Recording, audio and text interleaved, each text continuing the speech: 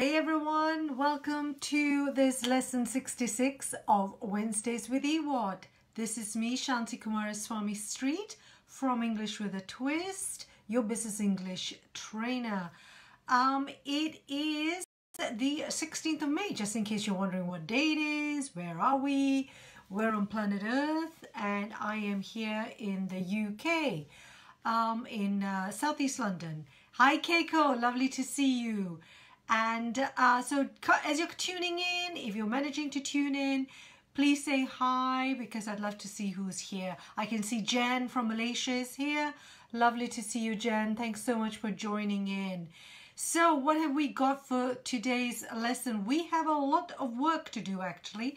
So before I start, I want to make sure that you have notebook and a pen, because you're going to be doing some listening with me and I'm going to be giving you some questions you need to answer when as you listen to what I have to say. So before I start, I want to say how everyone is, and also to remind you that if you haven't signed up to the English with a Twist blog, then do sign up today, englishwithatwist.com. I'd love to see you there because you'd be receiving all my audio blogs every Friday and much more. Thank you to Keiko and also to Susan for saying about wanting to see the business idiom business idiom and coffee to go idiom series that I have. Because I've been running that since October 2016, and I just wondered whether the club would want to see that on a regular basis. Now both of you have replied, others have seen but have not actually told me whether you want to see this. So it's a collection of all the idioms, these 1-minute videos I put together on business idioms. If you do want to see them, then I will continue sharing with you. I might go back into the archives and share that. So in today's lesson, we are going back to our theme of decision making. So decisions. Hello Anna, lovely to see you. So glad you can tune in to today's lesson. Anna, you were famous because I talked about how you answered the question about how native speakers, how you feel uncomfortable when a native speaker enters a room or is involved in a meeting of yours with work. And it was interesting because I started that discussion, but it was very quiet on that discussion thread. Apart from Susan and I think someone else, I can't remember, Belen shared with us. So I'm hoping that discussion thread will continue as and when you have more time to share. Jen, I'm so glad you like the business idiom, so good idea. I will start to introduce that into the club on a more regular basis. Right, as I said, hi Susan, lovely to see you. And thanks so much for your contribution into the club. And I'm so glad that you and Aria are enjoying the practical usage by practical English usage by Michael Swan. Okay, back to our themes. Remember, this month we're talking about negotiations and decision making. Now, last week we looked at negotiations, and this week I'm going to go back into decision making. Now, if you remember way back at the beginning of May, we looked at a challenge on that life and death situation, and then we talked about decision making, and I also shared that in my blog post. Last week we looked at negotiations, and this week I want to look at more decision making. Hi Gabi and hello Vasiliki, lovely to see you here. So good to see you guys, and that you are, thank you for taking your time out to tune in. Now let's see, we're going to look at today in decision making. So just to remind you, please have a pen and paper because you're going to be writing down some questions that I want you to think about as I'm reading something out. So you're going to have some listening skills here. We're going to look at decision making in terms of crisis management. So in businesses, unfortunately, there's always going to be some form of crisis, hopefully not too serious, but occasionally we have those serious issues. And I want to ask you, and you might not be directly involved in business, but if you have business clients, then what are the more recent cases of crisis management that companies have had or that you've heard of. So I'm thinking of, like, for example, you know, you can think of the sort of crises that companies could face. There could be accusations of fraud. There could be an anti-globalization protest. There could be an environmental disaster. So these are big crises. A hostile takeover bid. We could have an investigation by the Monopolies Commission. So, you know, we, for example, here, we just recently had the announcement that Sainsbury's and Asda, who are two big supermarkets, are merging. Now, Sainsbury's is one of our big four, as we would call them. And Asda is owned by Walmart, which is the largest supermarket in the United States. But, you know, there's been concerns that this could become a monopoly if they take on they take a huge chunk of the retail market, you know, the supermarket market. Pardon the pun. So, you know, so that could be a crisis. That could be a lawsuit, or there could be mass redundancies, which, you know, we hear about, unfortunately, in our business world in these days. So if you are if you are those who follow business news, and if you are in the business world, then I would urge you, and presumably it is a good idea to always follow business news, then more recently, have you heard of any particular crisis occurring in the world of business where you are? So I'm thinking Gabi in Argentina, Keiko in Myanmar, Susan in Germany, you know, where Jen, Malaysia. Well, Jen, we've had lots of things going on in Malaysia, right? Big elections last week, Mahathir coming back, Anwar, but those are not really crises, but there was a crisis before, and hopefully we are untangling that. But that's politics. We're not going to discuss politics. So a lot of stuff that's been happening. So I wonder if you want to share with me in the chat box what crisis, you know, any business crisis that occurred where these companies are now need to manage the crisis and solve that crisis.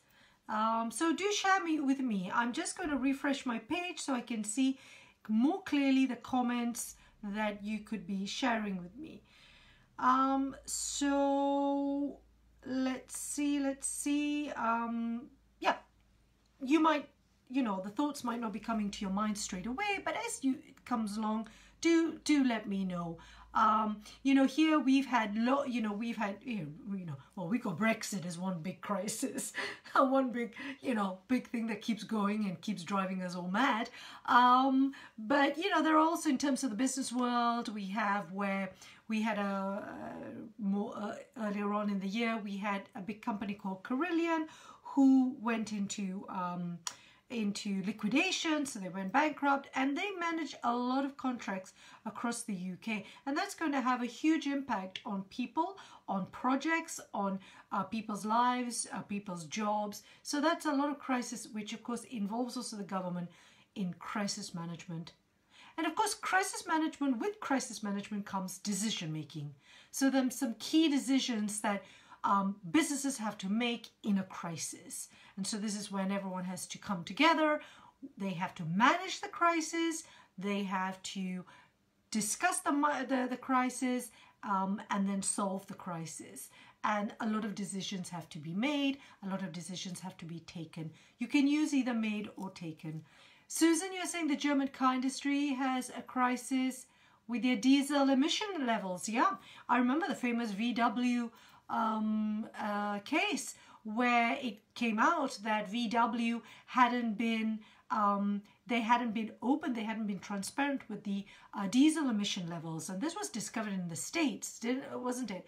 And so this was a big crisis. And of course, the German car industry is a huge part of the country's GDP, and you know, people, you know, the German cars, the whole brand, the whole trustworthiness. You know, you buy a German car, it equals trustworthiness, reliability.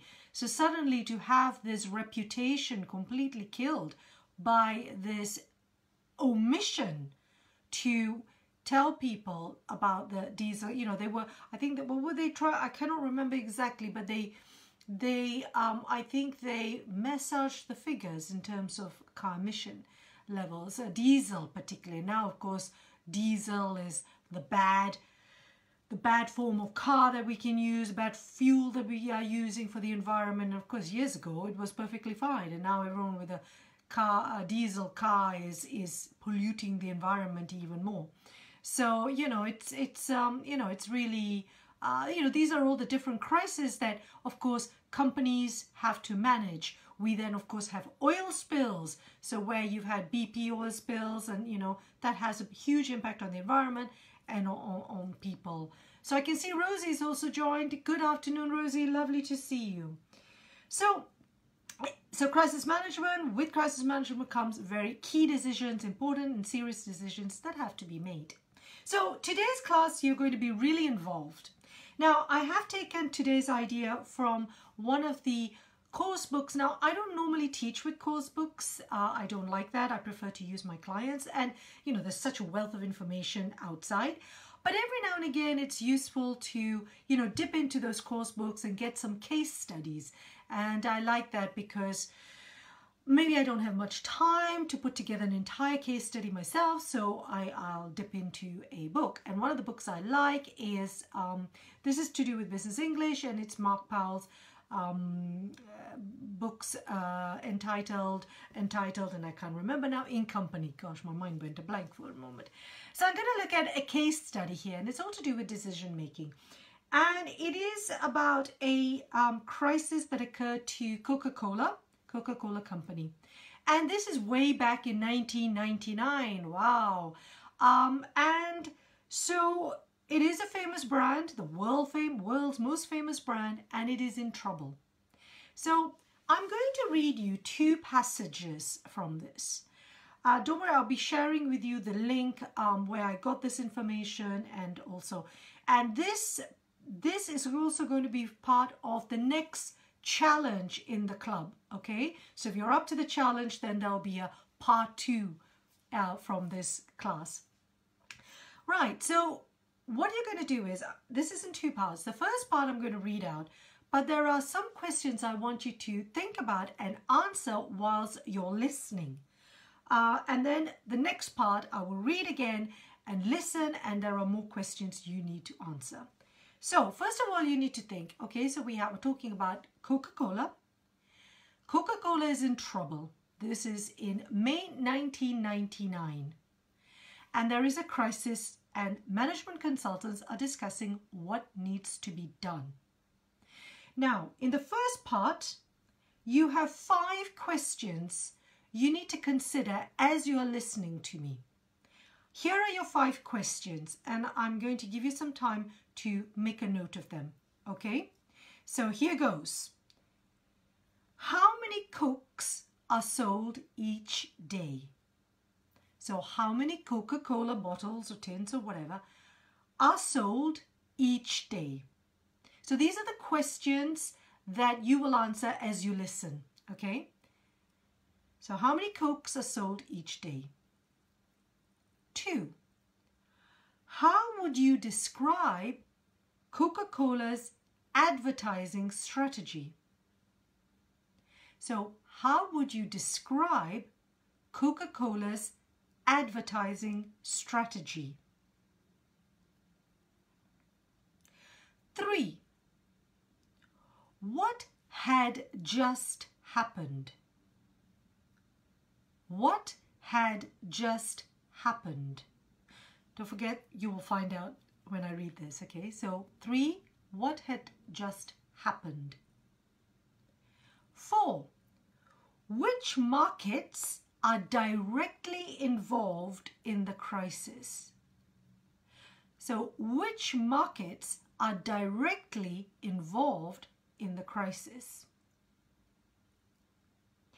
And 5, calculate, so you'll need your calculator out, how much those markets are worth in annual sales.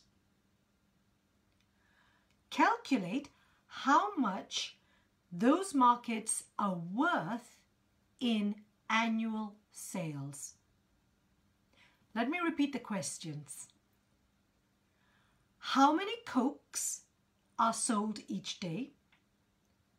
How would you describe Coca-Cola's advertising strategy? What had just happened? Which markets are directly involved in the crisis? Calculate how much those markets are worth in annual sales. I will ask those questions again later. Let me just have a slurp of water here. Everyone okay with the 5 questions? Give me a thumbs up. Do you need me to repeat any of the questions? Just going to give you a second or two to reply in the chat box. For those who are going to be listening to the recording, I'll have a copy of those questions so you can follow them easily. Yeah, I take it. If other, give me a thumbs up, give me a hey, yeah, cool. Yeah, Anna Vasiliki. I think Rosie said yes. Cool. Okay, let's go. Shall we? Oh, it's very busy today. Very busy. Very. You have no time to relax in this class today. Oh, I've just torn my book a bit. Oh dear, dear. All right. I will read as slowly as I can. Great, Keiko. Excellent.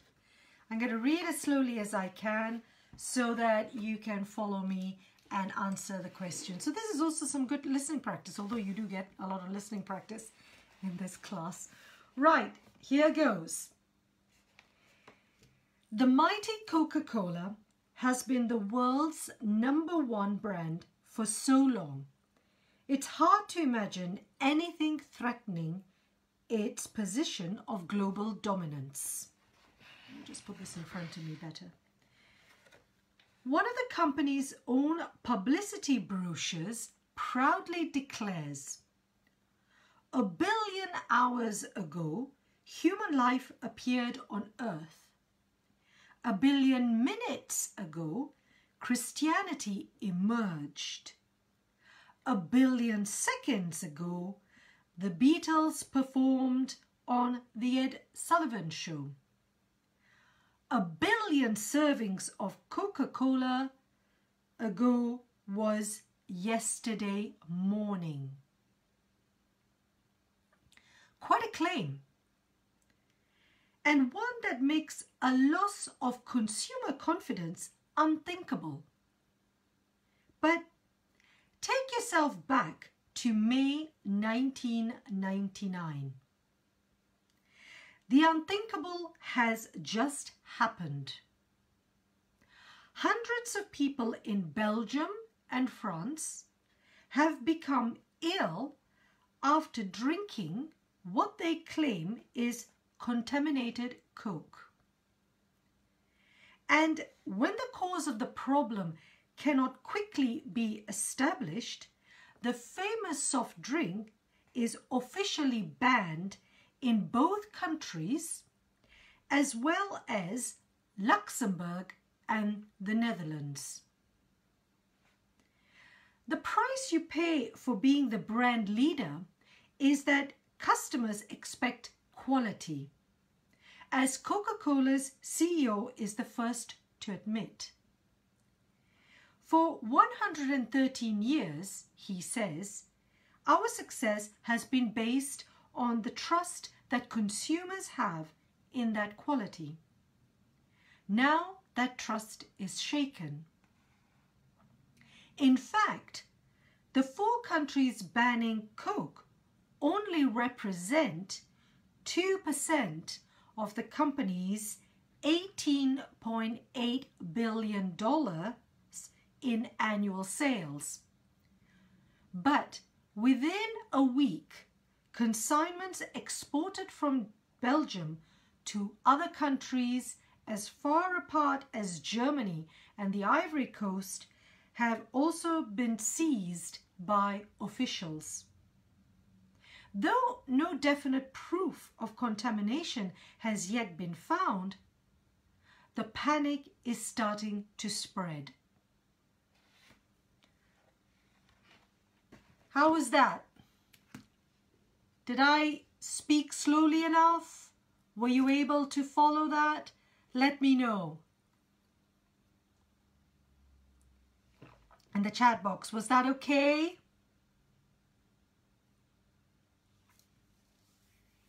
Do you need me to read it again? Tell me.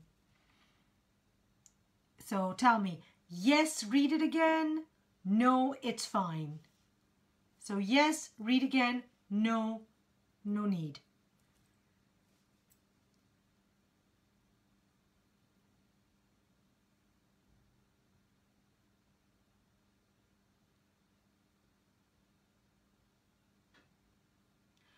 Okay, Vasiliki is saying read absolutely okay, or read absolutely okay. So I don't need to read it again? No need. Okay, great. Thank you, Vasiliki. Keiko, Susan, Alessandra, Rosie, Anna, no need. Good, okay. Wonderful. So you're excellent listeners, folks. Wonderful. Okay, so your questions. How many Cokes are sold each day? What? Do you remember what it said, what I said?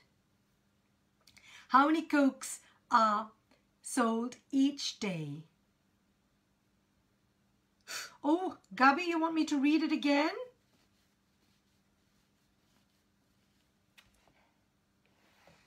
Okay, all right. So I've got the consensus, we're halfway. Okay, so it's a mixture. All right, let me read it again for the benefit of Keiko and Gabi. In the meantime, the other ladies, could you can go ahead and answer the questions, right? But I'll just read it through. Okay, Anna, great. 1 billion. Okay, let me read this through. The mighty Coca Cola has been the world's #1 brand for so long. It's hard to imagine anything threatening its position of global dominance. One of the company's own publicity brochures proudly declares, 1 billion hours ago, human life appeared on Earth. 1 billion minutes ago, Christianity emerged. 1 billion seconds ago, the Beatles performed on the Ed Sullivan Show. And 1 billion servings of Coca-Cola ago was yesterday morning. So Anna's right, 1 billion servings. Quite a claim, and one that makes a loss of consumer confidence unthinkable. But take yourself back to May 1999. The unthinkable has just happened. Hundreds of people in Belgium and France have become ill after drinking what they claim is contaminated Coke. And when the cause of the problem cannot quickly be established, the famous soft drink is officially banned in both countries for being, did I go too fast? No, for being in both countries as well as Luxembourg and Netherlands. Did I read that correctly or did I read that too fast? Hundreds of people in Belgium have become what they claim is contaminated, and when the cause of the problem cannot quickly be established, the famous soft drink is officially banned in both countries as well as Luxembourg and the Netherlands. The price you pay for being the brand leader is that customers expect quality, as Coca-Cola's CEO is the first to admit. For 113 years, our success has been based on the trust that consumers have in that quality. Now that trust is shaken. In fact, the 4 countries banning Coke only represent 2% of the company's 18.8 billion in annual sales. But within a week, consignments exported from Belgium to other countries as far apart as Germany and the Ivory Coast have also been seized by officials. Though no definite proof of contamination has yet been found, the panic is starting to spread. So the first question was how many Cokes are sold each day, and Vasiliki and Anna said 1 billion servings. Yes, So it came from this billion servings of Coca-Cola ago was yesterday morning. Great. Next question was, how would you describe Coca-Cola's advertising strategy? So let me remind you, it's 1 billion hours ago, human life appeared on earth. 1 billion minutes ago, Christianity emerged. 1 billion seconds ago, the Beatles performed on the Ed Sullivan Show. And 1 billion seconds servings of Coca-Cola ago was yesterday morning. So how would you describe their advertising strategy? Any adjectives that would come up to you? You know, what are they quite, is it low key? Is it, you know, how would you describe it?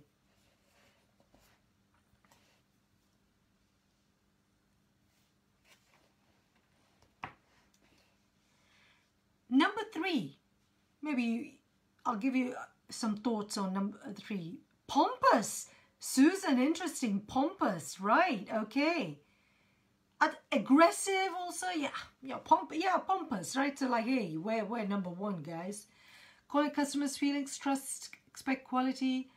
Yeah, so, you know, aggressive, pompous. Would you say it's powerful? Would you say it's like, oh yeah, a billion, here we are. You know, using that $1 billion. Yeah. Pompous, so that's what you think. Yeah, I suppose big brands, they get that, and then suddenly there's a crisis and suddenly they come right down. Okay, number 3 was, what has just happened? Or what, yeah, had just happened. So what has just happened? May 1999.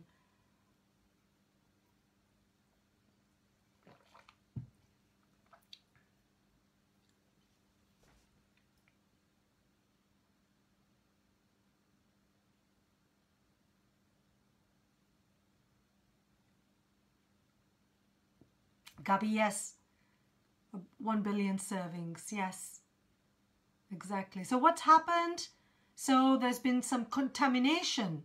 They found contamination in Coke. And which markets have been directly involved by the crisis? So people fell ill through contamination.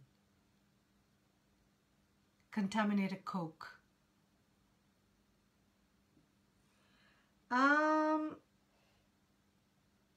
Hundreds of people. Yes, Keiko, not 100 of people, hundreds. So it's S. Not 100 people, but hundreds of people got ill after drinking Coke. Great. And in which markets? Which markets were affected?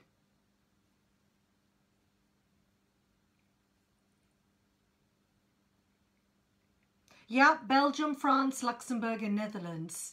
So the people who actually got ill were in Belgium and France, but Luxembourg and Netherlands decided to also ban Coke because they were taking preventative measures just in case, you know, they didn't want the situation happening. So the people who got ill were actually in Belgium and France, but then Luxembourg and the Netherlands decided to ban it because nobody could tell what was causing the contamination. No, that's fine, Keiko, no problem. No need to say sorry. Hundreds, great, excellent. Okay, and calculate how much those markets are worth in annual sales. So we're talking about these 4 markets, and here they said they represent 2% of the company's 18.8 billion. So how much do they represent of this entire figure? So this is where we need our calculators out. But so, you know, we can just come up with a figure, right? It's just 2% of the 18.8. And if you're very good at maths, yeah, Gabi, yeah, they use an aggressive, effective, interesting. You know, sometimes aggressive is effective campaign. Sometimes it works against you, but yes, it's aggressive. Yeah, it's not hiding behind their brand. They're proud of it and they're going to share it. Yeah, so 2%, so these four markets represent 2% of the world market, the annual sales of 18.8 billion.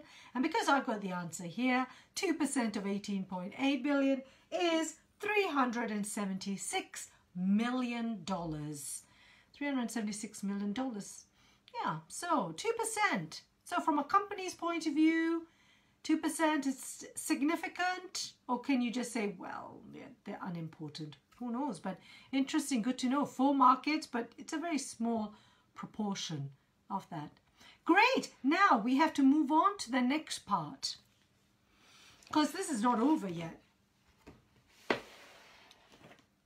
Now we're going to listen to the second part of the case, but I have a few more questions that you need to answer. And here are your next 5 questions. First question. Make a note, please. What do the following figures refer to? Plus 25%, minus 13%. So what do the following figures refer to?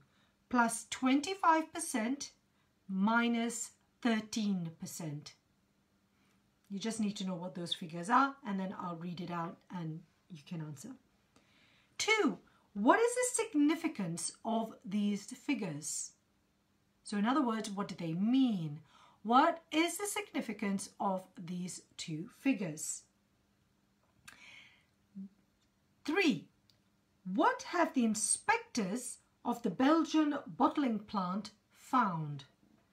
So what have the inspectors at the Belgian bottling plant found? 4. What is the toxicologist's verdict? So what is the toxicologist's verdict? Toxicology is the person who investigates poison. So toxins, toxic is poison. So what is their verdict on these bottles, on this Coke? And finally, who is benefiting from Coca Cola's current problems? You know, when there's a crisis, there's always someone who benefits. So who is benefiting from Coca Cola's current problems? So 1, what do these 2 figures, what do they refer to? 25% plus and minus 13%. What is the significance of these 2 figures? What have the inspectors at the Belgian bottling plant found? What is the toxicologist's verdict? And who is benefiting from Coca-Cola's current problem? We good to go? Shall I continue? Yeah. Okay, so this is a smaller part, so you know it's not going to be so long. So I'm going to read this out. All right. 1999 is not a good year for soft drinks companies. Though the Dow is up 25%, both Coke and Pepsi, normally well ahead of the market, are down by around 13%. Coca-Cola is not going to rush into a highly expensive product recall. In any case, early examinations of the Belgian bottling plants find nothing unusual, and an official toxicologist's report concludes that the 200 cases of sickness are probably psychosomatic. But while Coca-Cola is deliberating over what action to take, rivals Pepsi and Virgin Cola are quick to fill the gaps left on the supermarket shelves. And Coke's refusal to react until it has conducted a thorough investigation is starting to look like a denial of responsibility. Okay, I'm going to reread this so that you can follow. Hi, Luba, lovely to see you. And hi, Manisha, thanks for watching. Okay, so this bit, let me read it. Gabi, the contamination happened in Belgium and France. Netherlands and Luxembourg decided to ban Coke just in case. They were doing it to prevent cases of illness. Okay, let me reread this. 1999 is not a good year for soft drinks companies. Though the Dow is up 25%, both Coke and Pepsi, normally well ahead of the market, are down by 13%. Coca Cola is not going to rush into a highly expensive product recall. In any case, early examinations of the Belgian bottling plants find nothing unusual, and an official toxicologist report concludes that the 200 cases of sickness are probably psychosomatic. But while Coca-Cola is deliberating over what action to take, rivals Pepsi and Virgin Cola are quick to fill the gaps left on the supermarket shelves. And Coke's refusal to react until it has conducted a thorough investigation is starting to look like a denial of responsibility. So there you have it, folks. It's amazing how no matter how many times we see these crises, companies never learn. So looking at the first question, what do the following figures refer to? Up 25%, down 13%. So what's up 25%?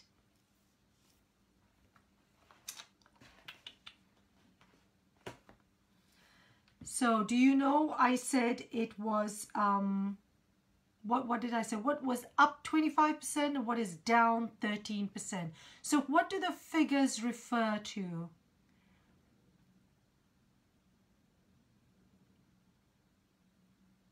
Are you still with me? The Dow. The Dow is what, Susan? No, I mean the figure. What figure is related to the Dow? 25% or 13%?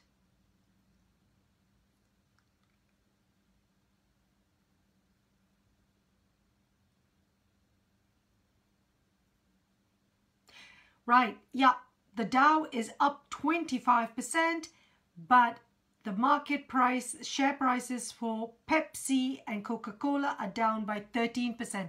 Excellent, Keiko. Yeah, exactly. So what is the Dow? When we talk about the Dow, does anyone know what the Dow is referring to? This is for my business clients, people who know about the markets. The Dow is the Dow Jones Index. It's the index that is one of the United States index. The Dow Jones tracks the top 100 companies in the US.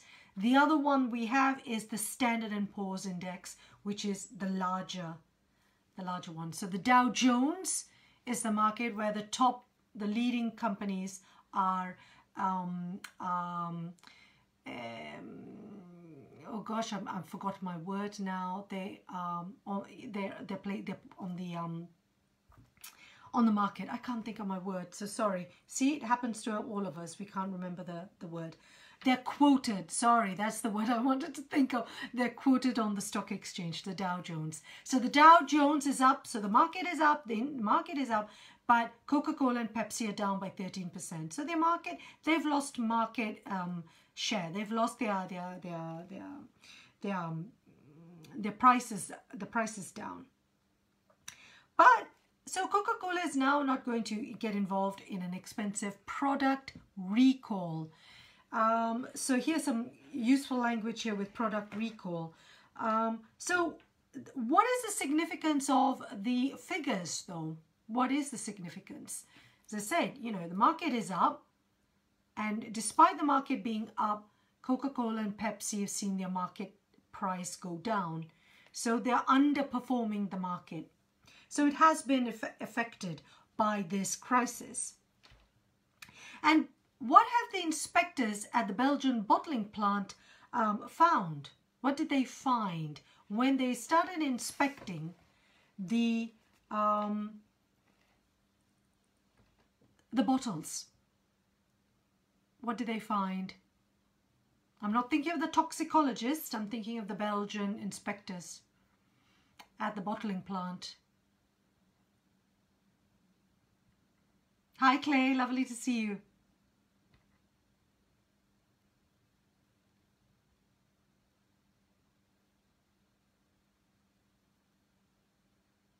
Yes, Gabi, 13% in the losses, the fall in the market price, the fall in their share price.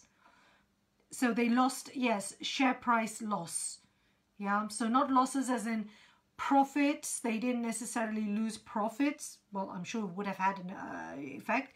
But at that point, when you're looking at where the market is and where the companies are, so it's a fall in market price, in the share price. So they see a fall in their share price. But yes, it then does have an effect on their profit margins. No, but what? Yes, Keiko. So the 200 bottles, but what did they find? Did they find them? No, they didn't find anything unusual. They didn't find anything. They didn't see any proof, nothing unusual in the bottling, in the bottles. And what did the toxicologist report say about these 200 cases? Did the toxicologist report found that what? That these cases were probably, cases of sickness were probably psychosomatic. So they use the word psychosomatic. And what does that mean? Does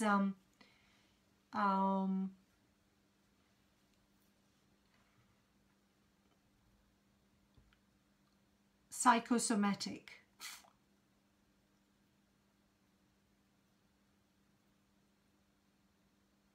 It was all in their imagination. Yeah, so when something is psychosomatic, it's to do with your psyche. So it's to do with, you know, you're imagining that you're feeling sick. So interesting, really. The toxicologist reports that didn't find any traces of any toxins, anything that could have caused this illness. But wow, it's funny, isn't it? 200 cases, all of them being psychosomatic. Yeah, just curious. I wonder. All of them? It's all in their imagination. You know, this is before social media, right? So I mean, everyone's getting this rumor. But I suppose sometimes, you know, you think, oh, I feel sick. And then you think, oh, maybe I also feel sick. And then, you know, it starts spreading. Who knows? But anyway, the toxicologist report says it was psychosomatic. So it's all in their imagination. So who is benefiting from Coca-Cola's problems?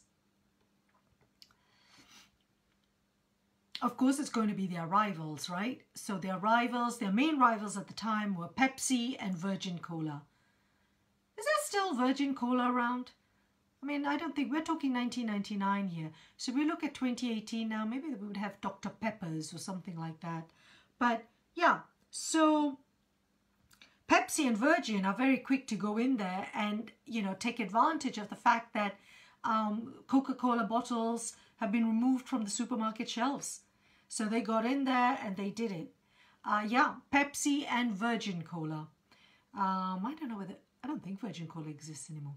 Yeah, exactly. So it's interesting. So, and Coke's refusal to react until it has conducted a thorough investigation is starting to look like a denial of responsibility.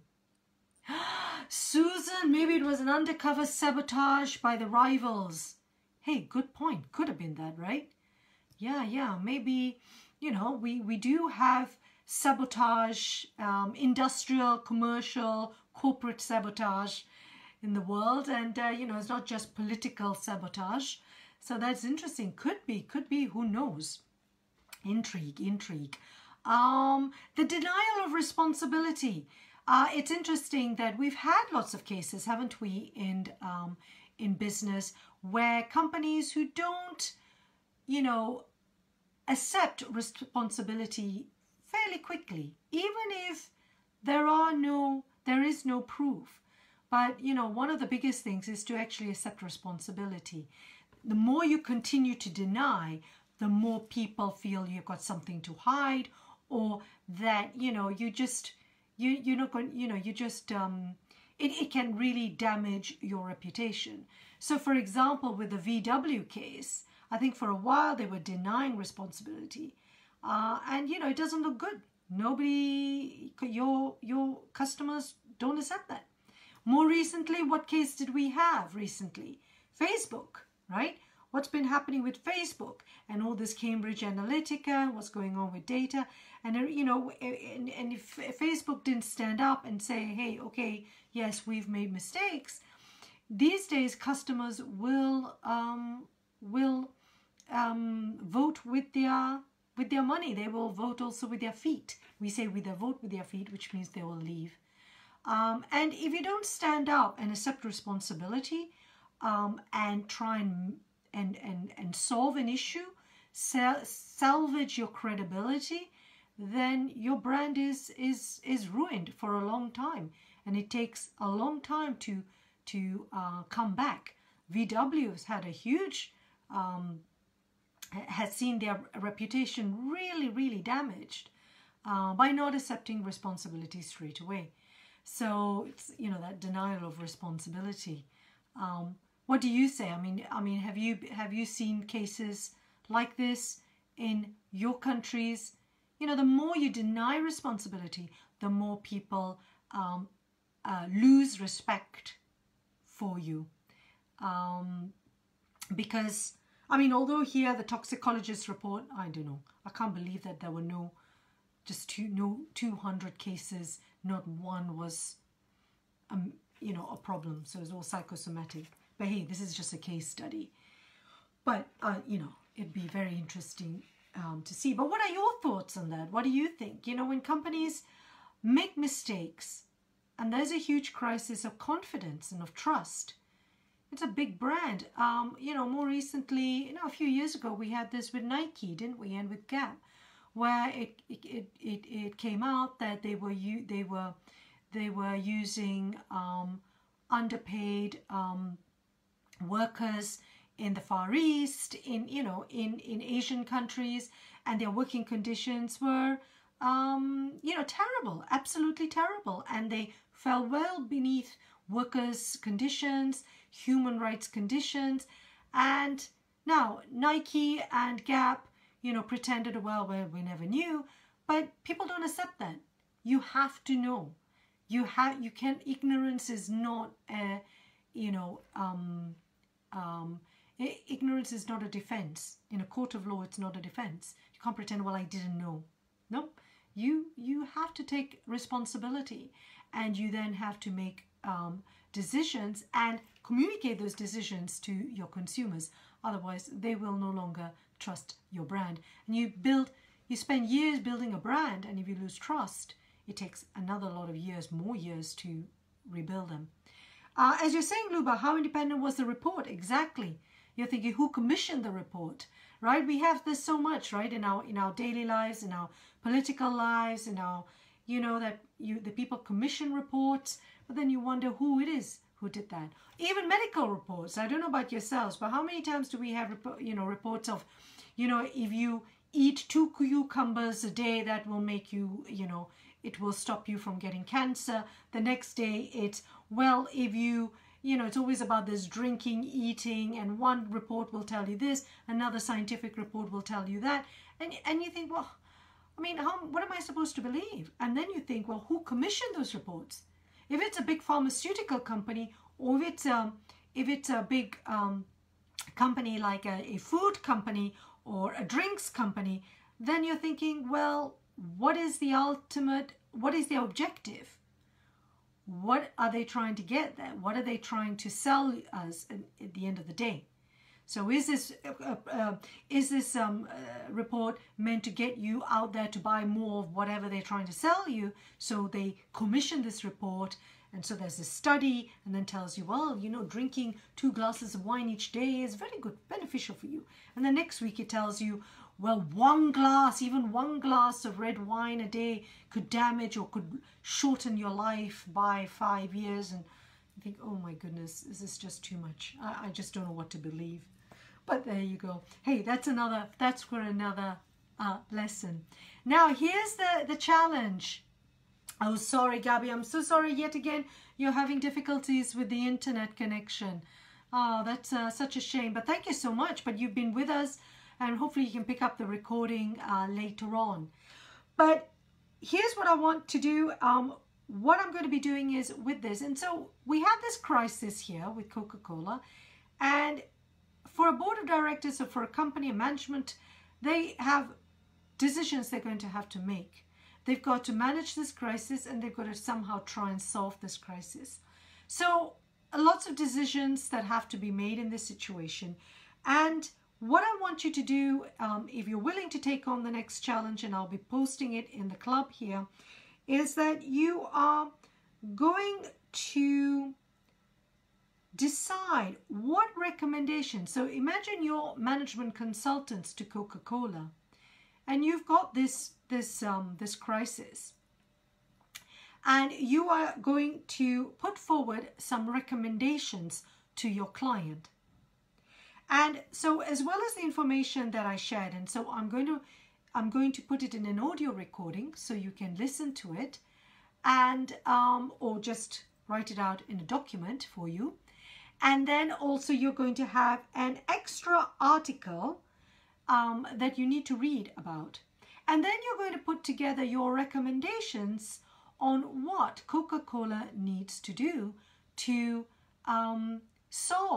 to manage this crisis in a way that is going to be beneficial to them, to their brand, and to rebuilding trust in the brand. How does that sound? What do you think? Is that a challenge that you'd like to take on? What do you think? I thought, you know, you could then present your recommendation to the group through a written report. So you have here, so what would you, if you were management consultants, what would you tell Coca-Cola they need to do? So how would you decide? Yeah, so you're making decisions yourself, so there's a lot of decision making that needs to be made. Are you up for that challenge? Let me know. Can you put that in the comments box? I'm in. If you are, then I will prepare the challenge. If you think, nah, can we try something else? Then fine, I'll put together a different challenge. Sound good? So what I'm going to do is, let me remind you, is you're going to think about what recommendations you'd put forward to Coca-Cola and what they need, in terms of what they need to do. I will give you a copy of what you've just heard and also an extra article that you need to read. And you put forward your recommendations and put it forward and share it with the group in a document of what you would say. There's no right or wrong answer. It's you saying, these are the decisions they need to make. And this is the decisions and how they need to communicate them. Vasiliki, you're saying cool, so you're in. You're going to try the challenge. Excellent. How about you, Susan? How about you, Luba? How about you, Keiko? Keiko is always my #1 challenge taker. Yeah, it doesn't have to be too hard. You don't have to, you don't have to make a long, but you imagine you're a management consultant. So this is what you would tell Coca-Cola they need to do. So some good, some good ideas, and why? What are the recommendations you're going to make? So I'll put this together in a document, shall I? And you will have you'll have until the end of the month. So until next week, let's say the 25th of May, to complete the challenge and share it with everyone in the group in the same way that those who've taken up the challenge before have done. Yeah, sound good? Well, if that's the case, great. I've only heard from Vasiliki. Nobody else is telling me whether it's a good idea. Susan, like you said, there's no smoke without fire. Yeah, very good idiomatic expression. No smoke without fire. Hey, thank you for that, Susan. I think I might make a video with that one. No smoke without fire.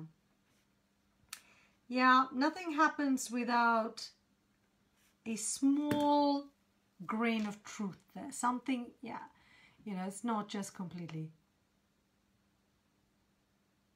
Yeah, Luba. So this is, yeah, but this is a kind of task that I would give to my students. Exactly. So are you up to doing it yourself? Yeah. So this is something, yeah, because I mean the EWAT Club is for predominantly business professionals who are looking to communicate better in their English. I know you're a fellow teacher, but you might have ideas on how you would present it. You know, sometimes we teachers, we think, oh gosh, I'm not going to, I don't know how I'd answer that. But maybe we should challenge ourselves and try it ourselves. And what would we advise our business professionals? You know, what would we advise Coca Cola to do in this scenario? So, would you do that? Would you be into the challenge? You don't have to be. I will invite others to do the challenge. Great. Anyway, I hope we talked about decisions, but more it was, you know, we looked at crisis management and looking at a crisis, and we had some listening exercises in you answering questions. But what I was trying to do was also to lead it up to the next challenge here in the club. I hope that was enjoyable, that gave you some ideas. Hey Saba, lovely to see you. We're almost at the end of the class, Saba, but hey Saba, you're another challenge taker, so I'm looking forward to you taking up the challenge, which I'll be posting in here. If you want to listen to the recording of this lesson, that will tell you what it's all about. Okay, Luba, no, you're sorry, you're too busy with something else at the moment. Sure, no problem. Yeah, urgent. Yeah, I know, no problem. Yeah, so Saba, so maybe you can take up the next challenge that we're doing, which is decision making. You being a management consultant, advising Coca Cola on what to do to manage a crisis. Great. Listen, thank you so much to all of you for tuning in to today's class. Lesson 66, all about decision making, but with a twist. We're looking at how to manage a crisis and the decisions you're going to have to make in the next challenge here on the EWAT Club. Anyway, thank you so much for tuning in. I will see you next week on the 23rd of May for lesson 67. I hope you guys have a great weekend. We have a very busy weekend here in London, in the UK. You might know that Prince Harry is getting married on Saturday, so we're all going to be celebrating it with a street party. So here where I live, it's quite quiet, so we're going to be having a street party. And also it's my birthday on Sunday, so I will be celebrating secretly. So, you know, I don't really want to, but, you know, I'll pretend. So I'm very glad that Harry and Meghan have decided to get married just before my birthday. So, you know, I get to celebrate with them. And so, yeah, so whatever you're doing at the weekend, I hope it's a wonderful time. I'll be posting this challenge and look forward to having as many of you joining this challenge and trying it out. It's all about decision making, and I will see you next week. And next week we'll be looking at negotiations. So again, trying our hand out at negotiating and what makes an effective negotiator, and we'll look into more of that again next week. In the meantime, this is me, Shanti Kumaraswamy Street, your business English trainer here at EWAT, saying thanks so much for tuning in, guys. See you next week. Ciao for now.